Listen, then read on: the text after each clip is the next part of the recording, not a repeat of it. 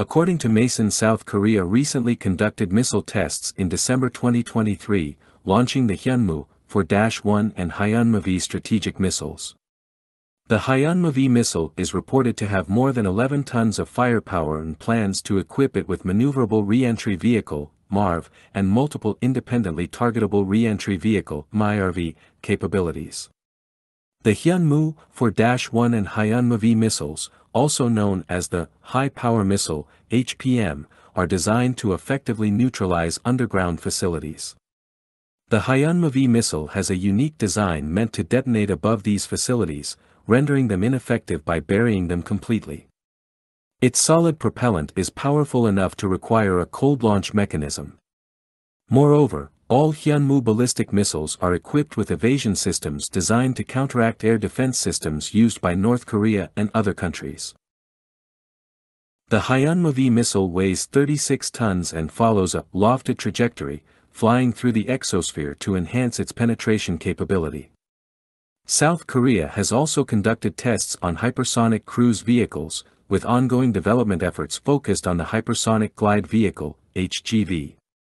According to sources, South Korea currently has a stockpile of over 20 Hyunmoo V missiles, and mass production of the HPM series missiles is underway.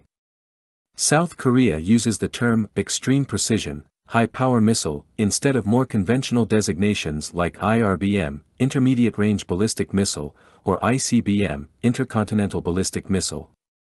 According to the Chosun Ilbo on December 29, 2023, the South Korean Minister of National Defense, Shin Won-sik, recently announced the successful test launches of the Hyunmoo V and Hyunmoo V missiles by the South Korean Army, without disclosing the exact timing of these tests.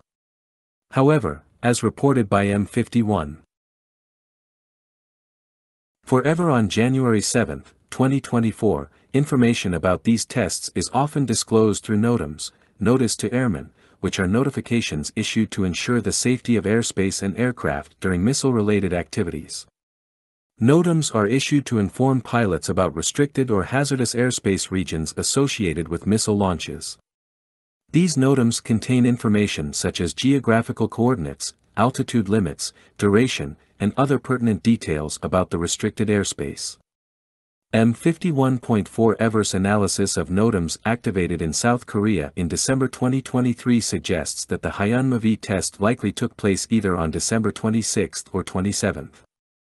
The test was conducted at a test range near Jeongjakri village on the west coast, targeting a group of islands approximately 185 kilometers south of the launch point, a distance almost identical to the separation between Seoul and Pyongyang. However, South Korea's missiles have not yet been proven in combat, unlike North Korea's Hwasong-11/KN-23 ballistic missile, which was reportedly used by Russia in Ukraine.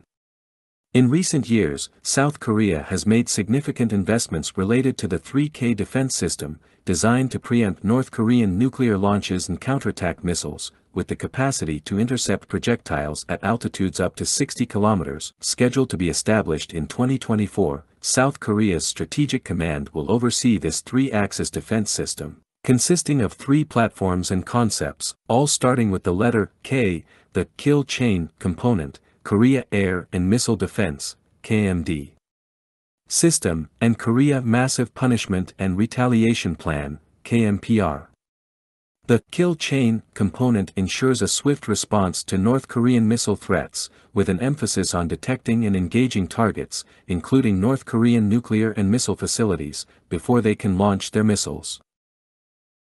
The Kill Chain component is said to have the capability to target mobile missile launchers within 30 minutes.